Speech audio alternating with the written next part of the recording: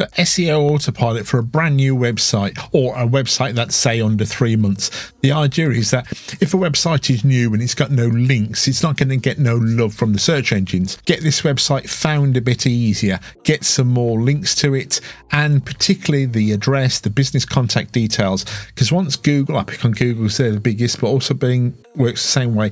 It's looking for information on this website. Where else have I heard about this website? So the more times it can be mentioned, so we're not overly worried about links, the more times it can be mentioned, the more likely we can speed up that the website is going to be trusted sooner. So typically we would tell a customer, don't expect anything magic to happen for about 13 months. I'm going to flip over to the screen. So I've blurred out the software. As I said, we're going to be using the Campaign Wizard, which is an easier way of walking through to create a campaign, but you can down the road create sophisticated diagrams of all methods of link building. I've created a folder called Events because I'm obviously trying to protect previous campaigns and customers' details behind. So I'm going to go to Campaign Wizard. I need to give this campaign a name. So I'm going to call it, say, Chocolate Fountain. It's going to go into events and parties. Okay to that. Let me clear off all that blurred stuff now.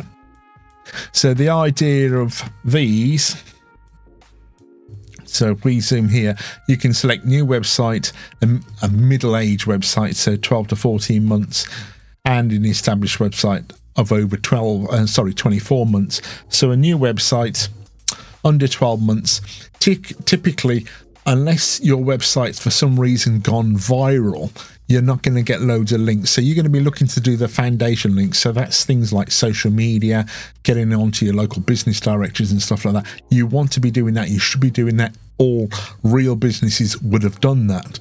So once you've done that, what you're trying to do is just speed up things a bit. Let's get mentioned a couple of times. It's a bit like newspapers. The more times you mention the newspaper, the more times people read about you, the more likely you're going to get mentioned elsewhere and get found. And that's what we're trying to do with this software. Create, for want of a better, we're using some decent quality content, but create kind of like a fake buzz about you, at least to get things going. So we're going to say you're a new website, 0 to 12 months. In this case, I'm generally not worried about links. I just want citations. I want the customers' names, what they're known for, so some of the keywords and the entities and stuff like that, and their address and their contact details. So then Google and Bing and that goes, oh, I've seen you mentioned here, I've seen you mentioned there. So a new campaign, so it's a new website. I'm going to say next. The diagram, so as I said, you can have all kinds of fancy diagrams. We're going to pick on one which is already established, which is the domain name stacking, so DAS. So the domain authority stacking, what we're trying to do is create some authority for the domain name. So this is going to be the pattern. This website's going to link to this website, which is going to link to this website. So each of these are passing a bit of authority, and ultimately they're going to be going to your main website. So that's how that works. So if I just zoom in here, so as you see, it's that site to that site to that site. So, and then ultimately here. So we're going to say next, as I said, there is other diagrams. If you want, I'll flip through them.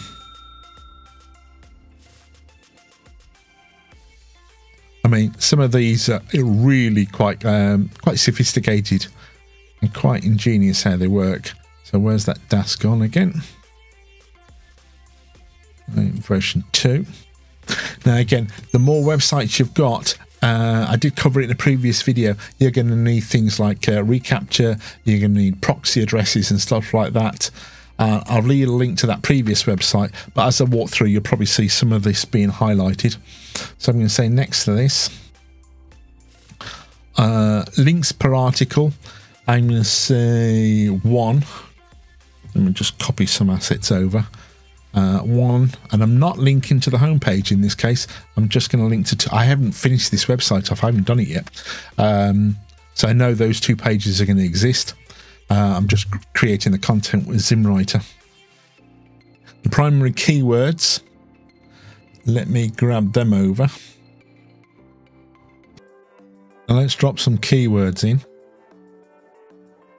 Now what's going to happen is we're going to tell SEO Autopilot what balance of keywords we want versus generic keywords and plain URLs.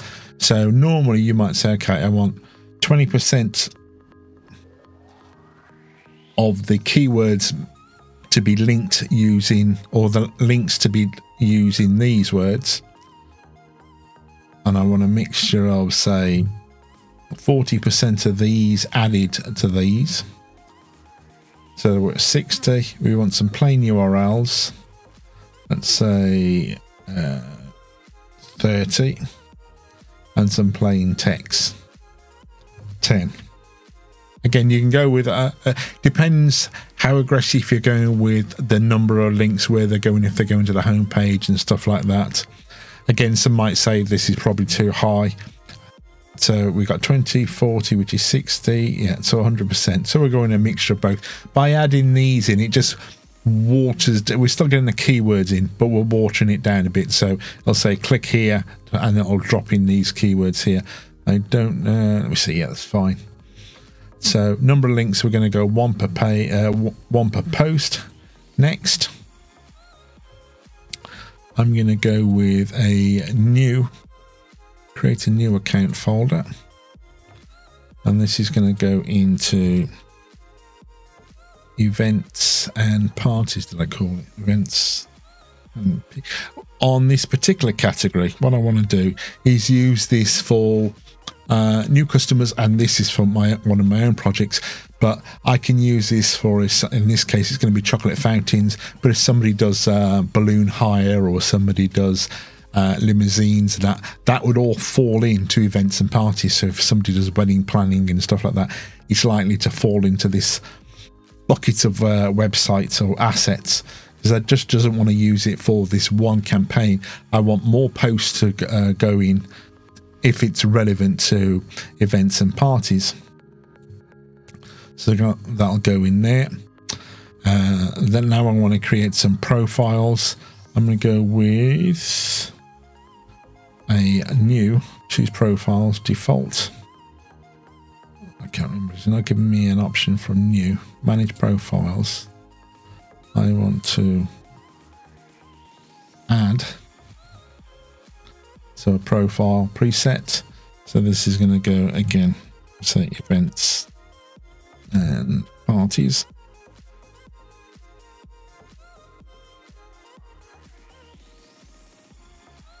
And I need to get some email details.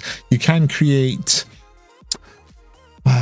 catch-all accounts. If you've got access to email accounts, you can create catch-alls, or they recommend using Gmail. So I'm going to throw in some Gmails in here. I'm going to pause this for a second. I've just dropped in the email settings, the passwords. Obviously I've blurred them out. I now want to test them. So if I go to the first one and click test.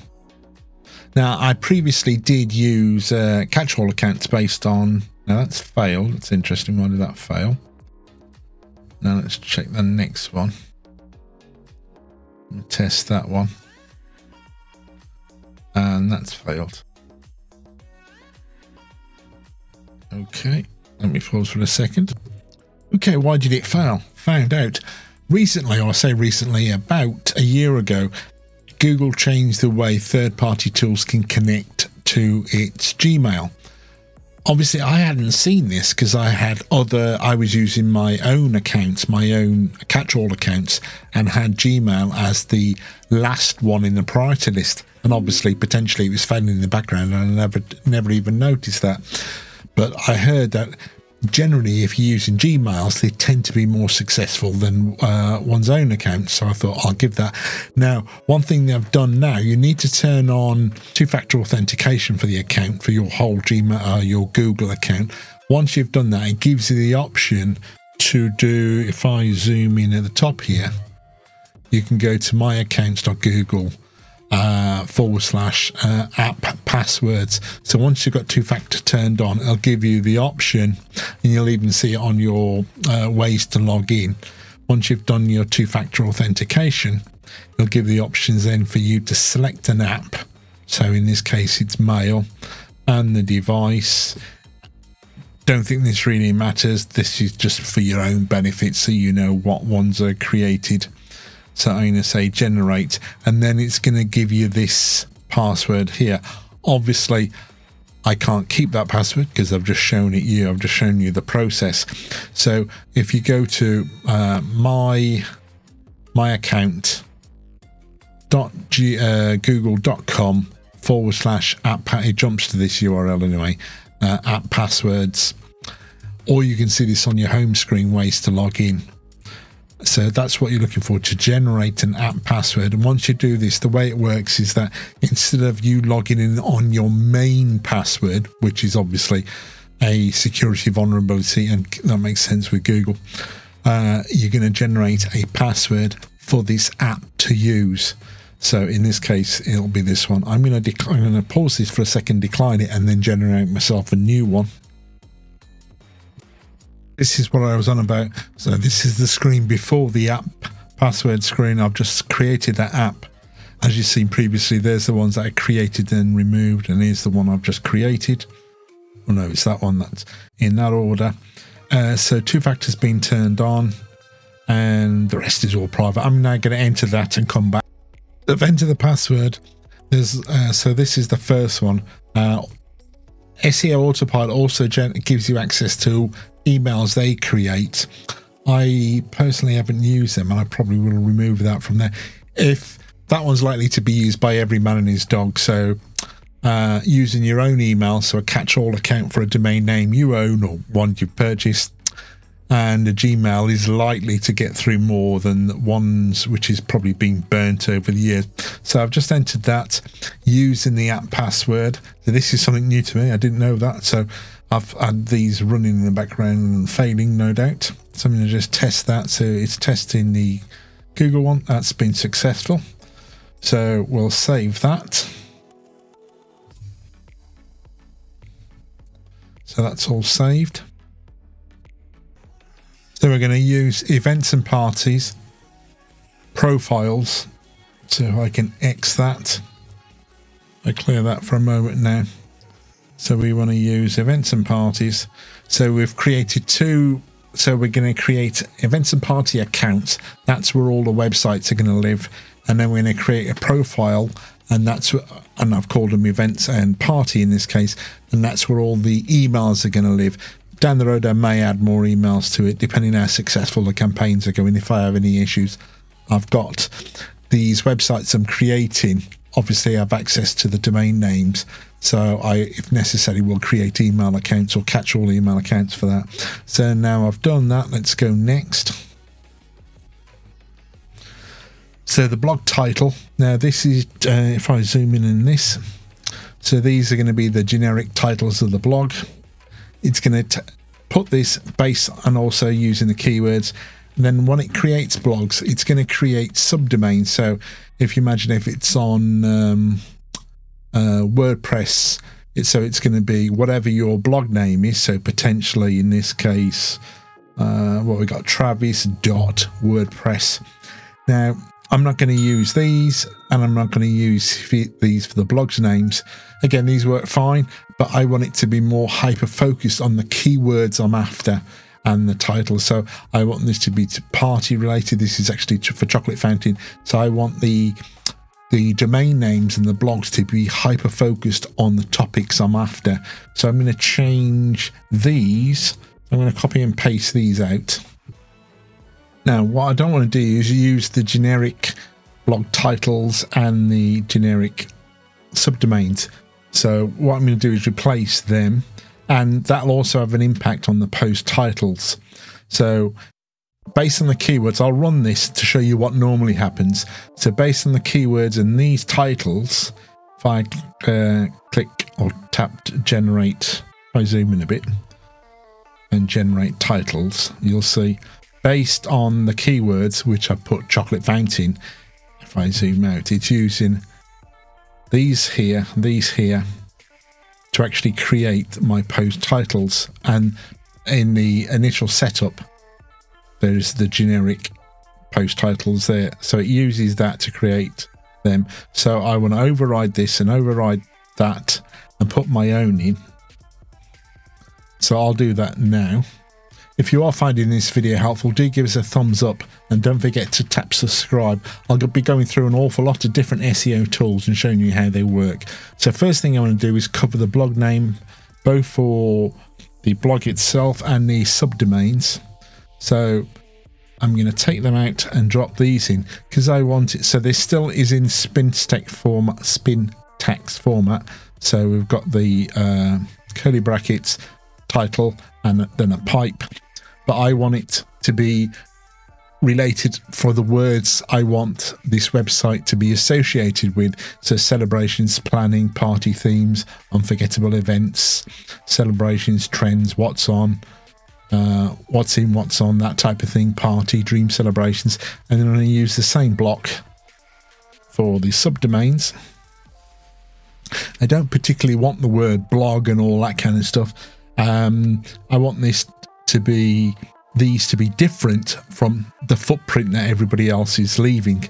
Now the titles, as I said, I could use the generic ones, which is in the title setup in the settings, but I'm going to override that. I have generated all of these, so I've got two screens, so I'm going to copy this over. So, and paste this in. So the post titles is going to be based on the keywords I want to come up for. Chocolate fountain. So the ultimate guide to planning memorable celebrations. Again, I want the keywords, the associated keywords and entities, celebrations. And we've got, what have we got? Top 10 party themes for the year. I've still got the chocolate fountain in there. Creative concepts for unforgettable events. So I've changed all of these based on some of the keywords. I've used keywords research tools and stuff like that. So that's going to give me a unique blog name, a unique subdomain name if it's on a subdomain. And the blog title itself, or the post title, is going to be fairly unique. Or should be totally unique in fairness. I'm not worried about the tags. Now the article itself, if I go and grab that, so copy, paste. So there's the article. So this is spun. I've used, I forget what it is. I'll leave a link to it. Let me see. Spin Rewriter. I did do a video on how this works, so if you're not familiar with how spin writers work, I'll leave a link to the previous video which walked you through that.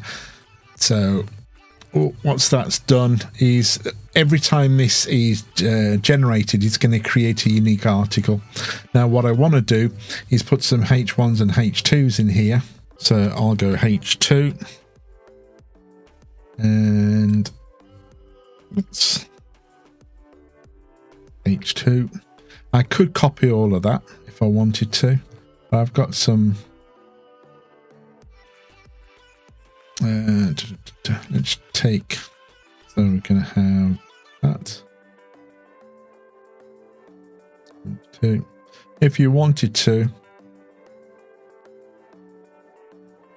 that entire block of titles here, the ultimate guide, and that, I could take out some of that.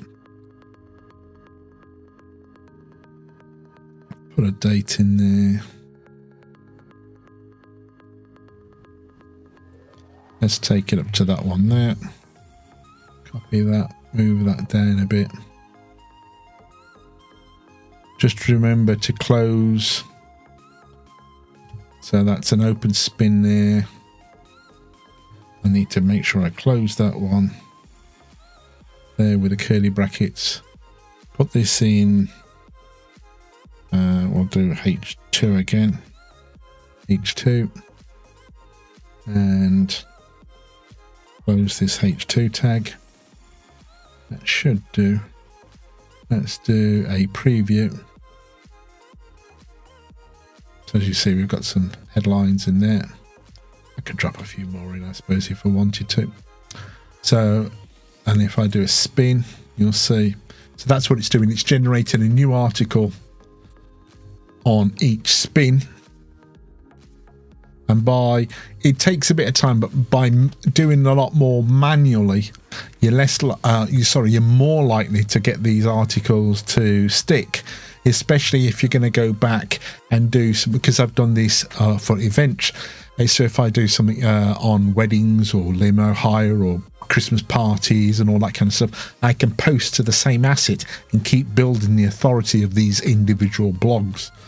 So now I need a title or a short post for PDFs and that. So I'm going to take the first 2 paragraphs, the short one and the title, and let me just come out of that. It's not going to give me space to, oh no, okay. Probably because the diagram, more advanced diagrams will probably allow me to drop some. I'm probably doing no PDF posting, my mistake. So now I need to go next, and now I need to put some images. As this website's not even done yet, I'm going to go and borrow some images from third-party sites like Unsplash and stuff like that. This is Pixels. Or on other projects, I've uploaded them to an Amazon bucket and renamed. So these are the customer's own images or images I've created for my own sites, and then I've uploaded them to an Amazon bucket. YouTube videos, let me just go back to the images here. So these are the images, move them out of the way.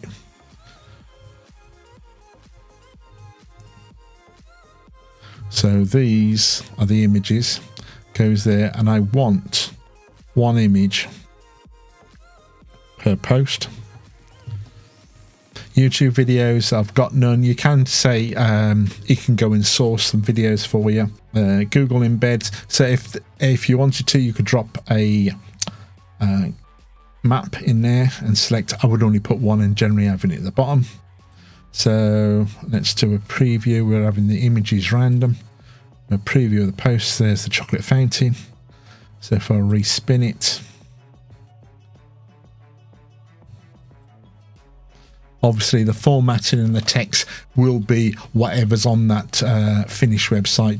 So a WordPress site, a Medium site, or whatever site it's going to end up on. So all that looks okay. So I'm going to say next. To capture, I've got the API put in there. Secondary, I need to set that up, so I'm just going to keep with the initial one. I'm going to go instant post. I'm not going to put these out for indexing because the website isn't up yet. But I want these to be found naturally. At least for the first 3 months, I tend to do it naturally. After, I might then use indexes, but I've already got the indexes API plugged in, so all I would have to do is select it here and how aggressive I want the indexing to be. So I'm going to have no indexer on this one. I'm going to go instant post. But if you were indexing and you wanted these to be spread out, you can spread it out for a week or 2 weeks if you wanted to. That's why the idea is you put these on a virtual machine or a remote machine, something like that, because you wouldn't do this on your main one because it would in effect tie your machine up. If that's all you were doing, fine. Browser and I'm going to go, I need to test this kit out. So I'm going to go 10. We'll see how it cope. This is a new bit of kit. I want to see how it performs. Let's go 20 on that. 20 on that. I need some benchmarks. So 20 on that. 10 on that. Let's finish that. As we said, the next one, campaign saved. Okay. Don't forget to tap subscribe. I'm going to start this in a minute. So the way you do that is if I come over here. Yeah, so if you want more stuff on SEO, we just press that start there. If you want more stuff on SEO and this tool, there's a new tool as well from the same software company, adding cloud assets to that. I've got other cloud-based tools, some SEO writers, all coming up in the next couple of weeks. So don't forget to tap subscribe. If you did find this video helpful, do give us a thumbs up, and I'll see you in the next video. I'm going to start this so you can see what it's actually going to start doing. It's there, start. So what that's going to do initially, it's going to, if you imagine if you were a human, it's going to go out there, go to a particular website. So these different websites here.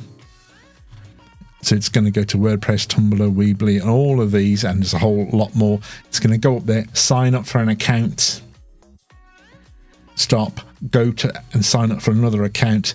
After that 60 odd seconds or whatever the time we set up, then it's going to go back and verify that account, log into the email account, verify that email, that account, wait, go and sign up for another one and do that for a bit, and then it's going to start posting to the site. You can actually see, if I move to the bottom here, it's activity, this is what it's doing.